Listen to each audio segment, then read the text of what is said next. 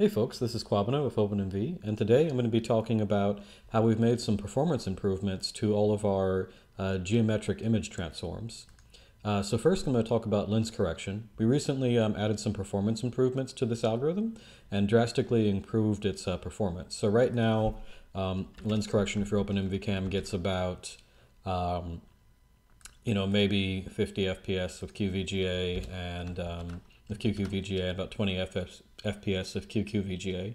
And these have been decent frame rates, but still don't let you use this algorithm easily with other algorithms in the background. And so we recently improved the performance of lens correction.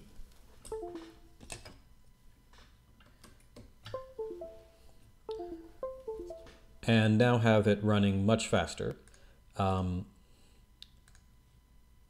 And so with our new code base, lens correction now on QVGA hits 40 FPS. And on QQVGA hits up to 70 or above FPS, 75. What this means is that this feature no longer is a blocker for you using the algorithm with another algorithm to actually improve the lens quality. The way we did this is we identified that you can that the four regions of the image that are being corrected are similar, and that we can actually process 4 pixels at a time instead of 1 pixel at a time, which allows us to really boost the algorithm performance. Anyway, so lens correction, if you don't know about it, what it lets you do is undo lens warp issues. So if we have a particular lens that applies some curves to an image, we can undo those. So for example, if we have an image that the line here, for example, is a little bit curved on my ceiling there, and so if we use lens correction, we can kind of undo that slightly, and this will make that line straight. And so this is a useful algorithm for getting rid of lens issues when you're using OpenMV Cam.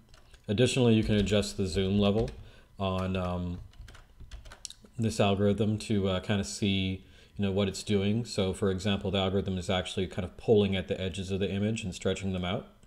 And so if we bump this up to 2.8 in terms of strength, you can see really how it's grabbing the edge of the image and pulling it out. Yep. Anyway, so that's lens correction. It's now much faster and more usable on the OpenMV Cam. And as you can see, if I set that strength too high, the image actually becomes warped in the opposite direction. So you have to be careful on exactly how you use that algorithm. Cool. In addition to lens correction, we also have another feature called perspective correction. First, before we talk about that, just to note, we have rotation correction, which has always been on the OpenMV Cam. And so this allows your OpenMV Cam to kind of basically adjust an image displayed and rotate that image in 3D space. This is more just fun to have, and it can be useful for you to dynamically fix how an image is placed in response to slight rotations and translation deviations with the camera. But moreover, it just lets you kind of rotate an image in 3D space in the frame buffer, which is just fun. Anyway, so we actually added a new useful feature to this, though, which lets you do perspective correction.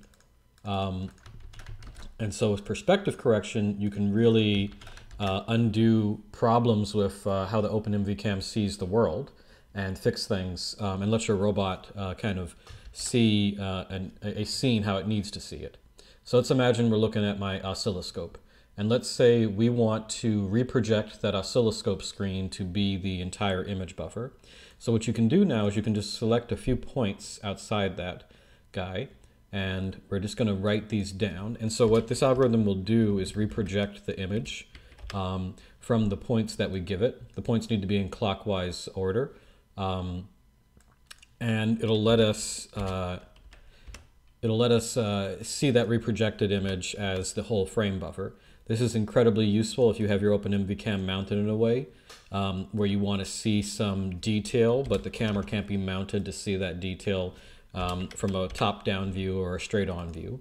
An example would be, let's say you have a line-following robot and you want to get a top-down projection of the line itself, and the robot is pointed at an angle. Using this algorithm, you can actually reproject the ground in a way that looks flat. And so, for example, I just plugged in those 4 points, and boom, now we have the frame buffer reprojected, and the oscilloscope screen now is more or less in the entire field of view. And then you can adjust these points as necessary to kind of clean up how that looks so that you can get it entirely straight. Yeah. And so the benefit of this technology, this algorithm, again, is you can just really fix any perspective issues you have. And you can combine this now with lens correction too to kind of undo lens warping issues. Additionally, you can also combine rotation correction with the perspective correction and run these both at the same time. So if we just put that in there and grab this guy, we can run both of these algorithms at the same time, and this is just fun. So we can see the camera still looking at the oscilloscope, and we can see that particular part of the field of view is now being rotated in 3D space as we're still staring at it. Awesome. Finally, we have two other algorithms called linear polar correction and log polar correction. So linear polar and log polar, let's start with linear polar first. So the linear polar algorithm, we've had in OpenMV Cam for a while. We finally got around to updating it also and increasing its performance. So it used to be rather slow, and we took the same kind of symmetric pixel speed up trick we could do with the lens correction algorithm and applied it to the linear polar algorithm. And so this algorithm now processes 2 pixels at once for the left half of the image and the right half of the image at the same time, which allowed us to double the performance. So we're getting 56 FPS now with QVGA.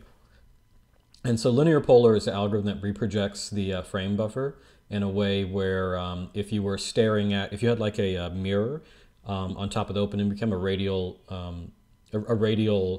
mirror that was kind of letting the OpenMV Cam see a view of its entire surroundings in one go. This is the algorithm that you would use to then undo that perspective, to undo that projection, and it would make the image then look linear, to look like normal, but with a 360-degree field of view. And so linear polar is useful for that. We also use this algorithm internally for phase correlation to detect rotation and zoom differences. Linear polar, you also have the log polar algorithm, which is a little bit more fun. This is for this is also used for phase correlation. In particular, linear polar doesn't handle zooms, aren't a pure translation, versus in log polar, though, zooming is a translation in the y direction, more or less.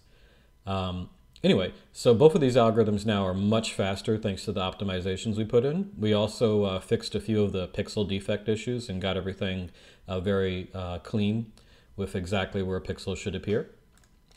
Finally, you also have the you can also invert these algorithms to go in the opposite direction, and these the performance for this particular path has been improved too. So linear polar can be done in the reverse direction, so that you can kind of undo the perspective distortion if you want. If you have a lens of a that kind of projects the image in the wrong and another way around.